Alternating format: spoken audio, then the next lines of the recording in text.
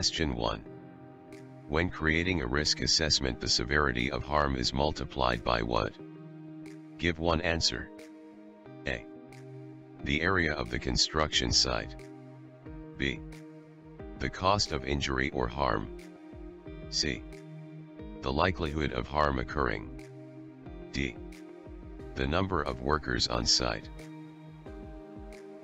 The correct answer is C. Question 2. What is the main reason for attending a site induction? Give one answer. A. Permits to work will be written and handed out. B. Site rules and hazards will be explained. C. To create the method statements for the site. D. To get to know other new employees. The correct answer is B. Question 3. You suffer an injury at work and the details are recorded in the accident book. What must happen to this accident record? Give one answer. A. It must be destroyed at the end of the job, due to confidentiality. B. It must be kept in a place where anyone at work can read it. C.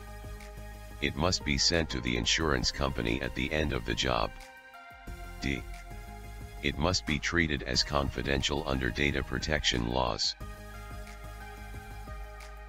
The correct answer is D.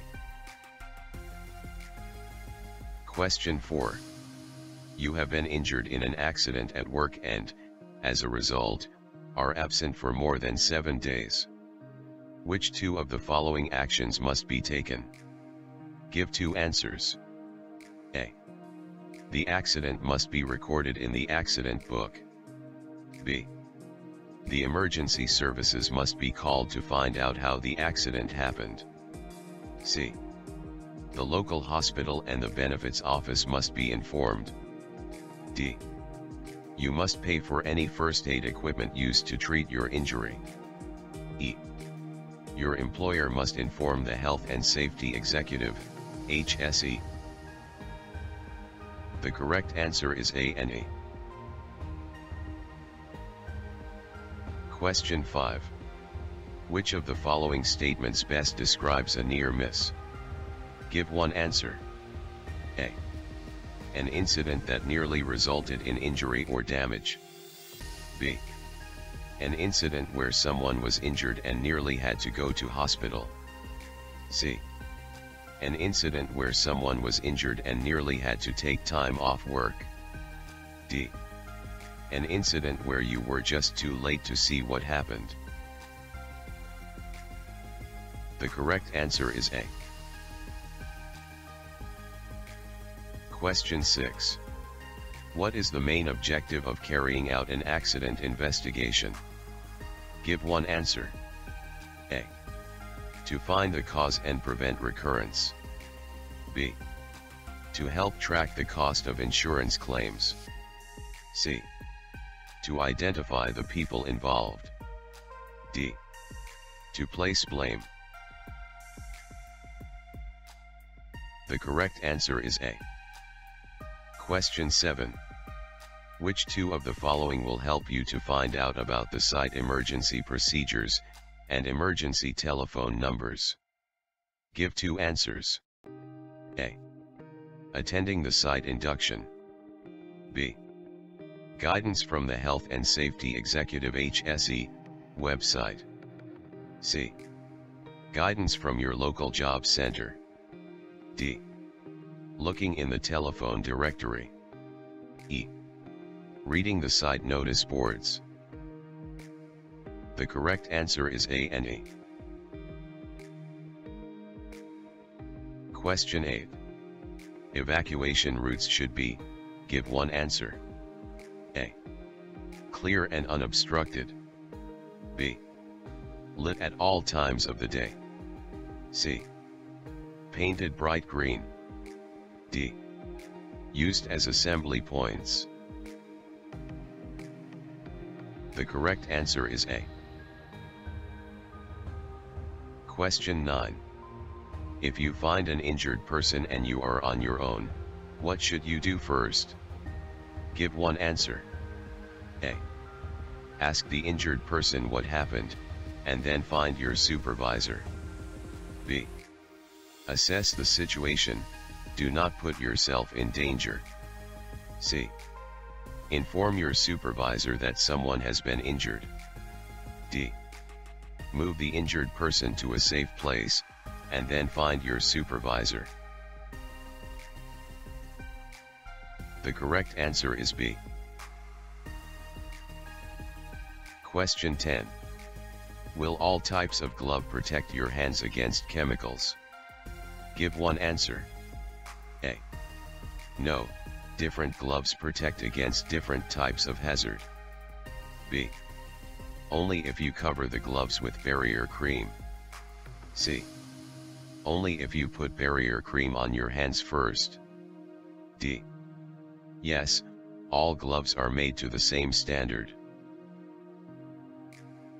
The correct answer is A. Question 11. Which two items are classed as hazardous waste? Give two answers. A. B. C. D. E. The correct answer is B and C. Question 12.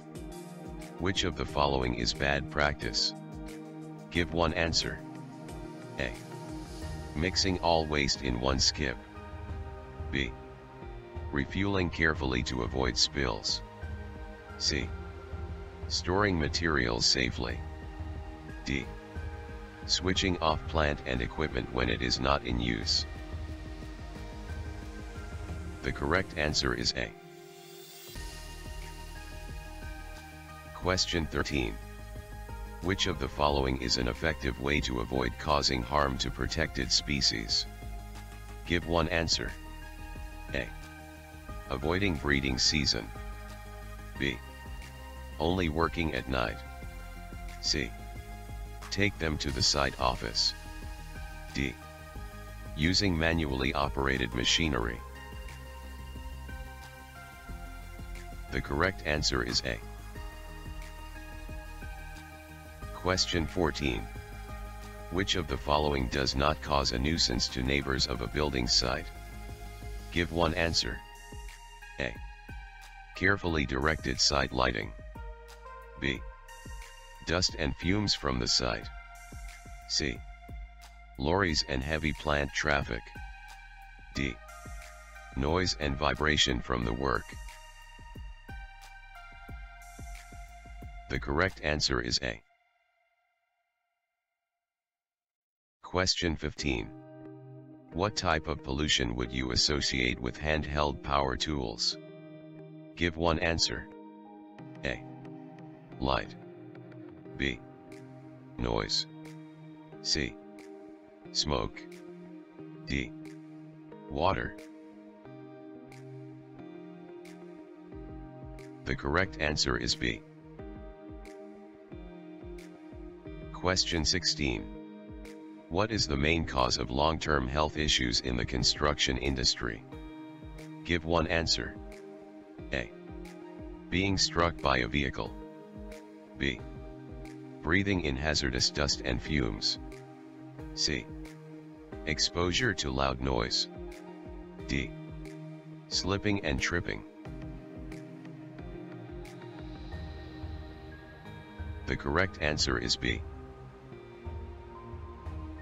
Question 17. What best describes how workers should treat dust? Give one answer. A. Assume dust is not safe wherever they are working. B. Assume dust is safe if they are working outdoors. C. Assume dust is safe if they don't feel any ill effects. D. Assume dust is safe unless told otherwise. The correct answer is A. Question 18. Asbestosis is associated with exposure to asbestos. Which part of the body does this disease affect? Give one answer. A. B. C, D. The correct answer is D. Question 19. Which one of the following is true of repeated exposure to small doses of dust? Give one answer. A. Any effects will be immediately apparent. B. It can help to build up immunity. C. It is unavoidable and harmless. D. The effects will build up over time. The correct answer is D. Question 20. What should you do if you need special respiratory protective equipment, RPE, to handle a chemical but no RPE has been provided? Give one answer. A. Do not start work until you have the correct RPE and training. B. Get on with the job, but try to work quickly to reduce exposure. C. Sniff the substance to see if it makes you feel unwell. D. Start the work, but take regular breaks to reduce exposure. The correct answer is A. Question 21. Which one of the following statements about respiratory protective equipment, RPE, is true? Give one answer. A. Employers must supply it at cost when it is needed. B. Employers must supply it free of charge when it is needed. C. Workers should provide their own. D. Workers should share the cost with the employer. The correct answer is B. Question 22. Which of the following two options are likely to cause the most dust exposure? Give two answers. A. Using hand tools outside. B. Using power tools with extraction. C. Using power tools without extraction. D. Working with dry materials. E. Working with wet or damp materials. The correct answer is C and D. Question 23. You have been using a vibrating tool and the ends of your fingers are starting to tingle. What does this mean? Give one answer. A. You can carry on using the tool but you must hold it more tightly. B. You can carry on using the tool but you must loosen your grip. C. You must not use this tool, or any other vibrating tool, ever again. D. You need to report your symptoms before they cause a problem.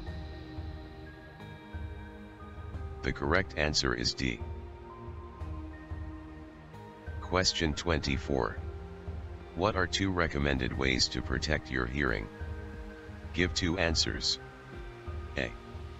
Cotton wool pads over your ears. B. Ear defenders over your ears. C. Earplugs in your ears. D. Rolled tissue paper in your ears. E. Soft cloth pads over your ears. The correct answer is B and C. Question 25. What does wearing hearing protection do? Give one answer. A. Helps you to hear better. B. Reduces damaging noise to an acceptable level. C. Repairs your hearing if it is damaged. D. Stops you hearing all noise in the workplace. The correct answer is B. Question 26. How can you help reduce the risk of hand-arm vibration when using a vibrating tool? Give one answer. A. Do not grip the tool too tightly. B. Hold the tool at arm's length. C. Hold the tool more tightly. D. Use more force on the tool. The correct answer is A. Question 27. Why should you not use white spirit or other solvents to clean your hands? Give one answer. A. They could block the pores of the skin. B. They could carry harmful bacteria that attack the skin. C. They could strip the protective oils from the skin. D. They will remove several layers of skin. The correct answer is C. Question 28. What is the main issue with using barrier cream to protect your skin? Give one answer. A. It can be broken down by some substances. B. It can irritate your skin and give you dermatitis. C. It costs too much to use every day. D. It is difficult to wash off. The correct answer is A. Question 29. How can physical stress of a job be reduced? Give one answer. A. An increase in pay for the same job. B. Job rotation and task variation. C. Making equipment challenging to use. D. Repetitive actions when working. The correct answer is B. Question 30. Fatigue may be a result of what? Give one answer. A. A healthy diet. B. Good sleeping patterns. C. Good work-life balance. D. Working long hours. The correct answer is D. Question 31. What should you do if you need to carry a load down a steep slope? Give one answer. A. Assess whether you can still carry the load safely. B. Carry the load on your shoulder. C. Put the load down and let gravity move it down the slope. D. Walk backwards down the slope to help you balance. The correct answer is A. Question 32. What should you do if you have been told how to lift a heavy load but you think there is a better way to do it? Give one answer. A. Ask your workmates to decide which way you should do it. B. Discuss your idea with your supervisor before lifting. C. Forget your idea and do it the way you have been told. D. Ignore what you have been told and do it your way. The correct answer is B. Question 33. In addition to heat, what are the other two factors that must be present to start a fire? Give two answers. A. Argon. B. Carbon dioxide. C. Fuel. D. Nitrogen. E. Oxygen. The correct answer is C and E. Question 34. Match the fire extinguisher with the described contents. Give one answer. A. B. C. D. The correct answer is A. Question 35. A worker needs to use a flammable liquid. How much should be taken from the store? Give one answer. A. Enough to carry out the immediate activity. B. Enough to last a month, but inform the site manager. C. Enough to last a week to save time going to the store. D. No more than the manual handling rules allow. The correct answer is A. Question 36. A worker spills a large quantity of petrol when refueling a dumper. What should they do? Give one answer. A. Contain. Stop. Notify. B. Notify. Contain. Stop. C. Stop. Contain. Notify. D. Stop. Notify. Contain. The correct answer is C. Question 37. You need to work near an electric cable, but the cable has bare wires. What should you do? Give one answer. A. Check there are no sparks coming from the cable and then start work. B. Push the cable out of the way so that you can start work. C. Quickly touch the cable to see if it is live. D. Tell your supervisor and keep well away from the cable. The correct answer is D. Question 38. You need to use a 230 volt item of equipment. How should you protect yourself from an electric shock? Give one answer. A. Put up safety screens around you. B. Use a generator which has been serviced. C.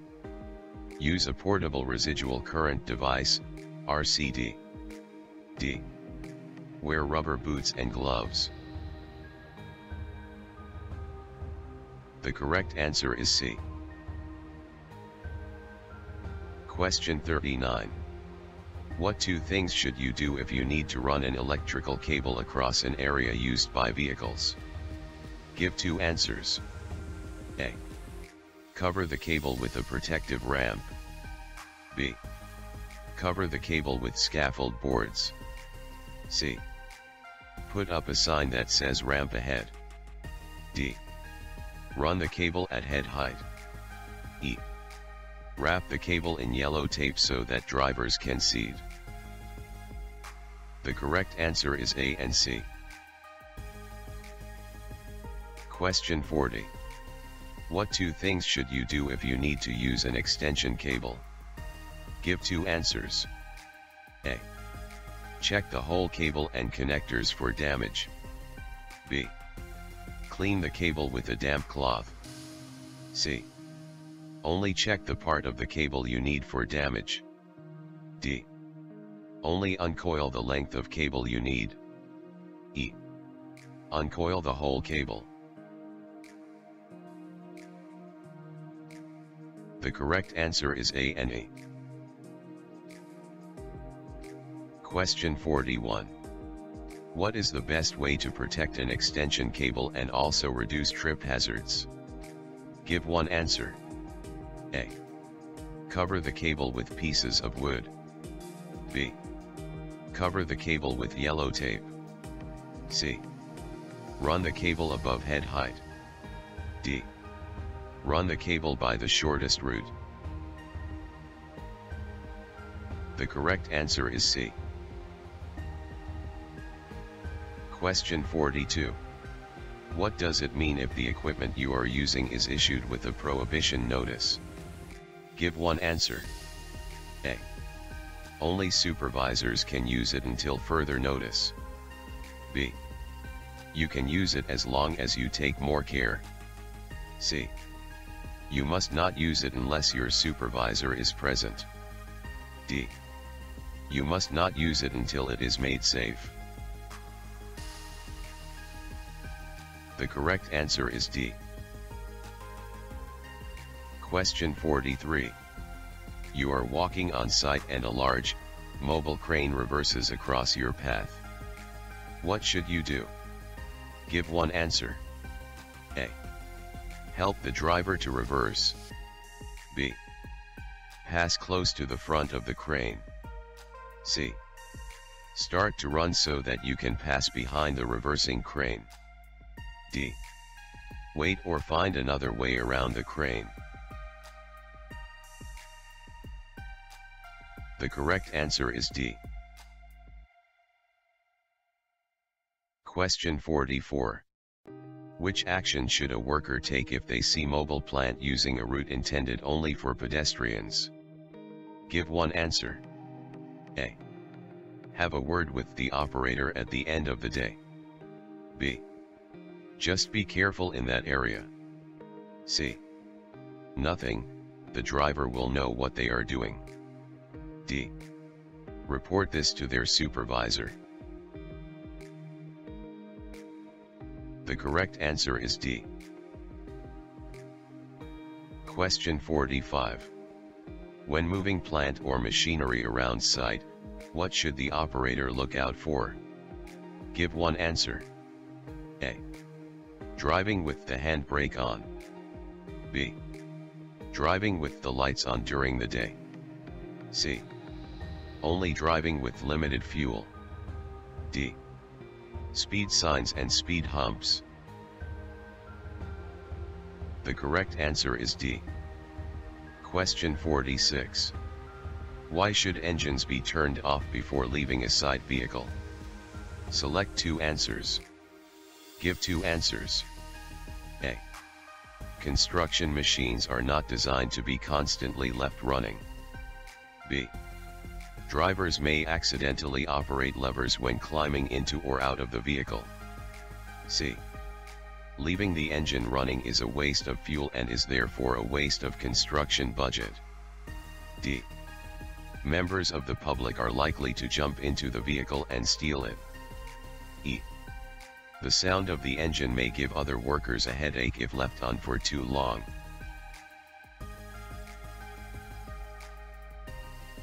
The correct answer is B and C. Question 47. Your supervisor asks you to drive a dumper truck but you have not driven one before. What should you do? Give one answer. A. Ask a trained driver how to operate it safely. B. Operate the dumper in an open area in case you make a mistake. C. Tell your supervisor that you are not trained and so cannot operate it. D. Watch other dumpers to see how they are operated. The correct answer is C. Question 48. Where should vehicles be loaded and unloaded? Give one answer. A. On a downward slope. B. On an upward slope. C. On level ground. D. On uneven ground. The correct answer is C. Question 49. What angle should a leaning ladder be used at? Give one answer. A. B. C. D. The correct answer is C. Question 50. A mobile access tower must not be used on what surface? Give one answer. A. A paved patio. B. A smooth concrete path. C. An asphalt road. D. Soft or uneven ground. The correct answer is D.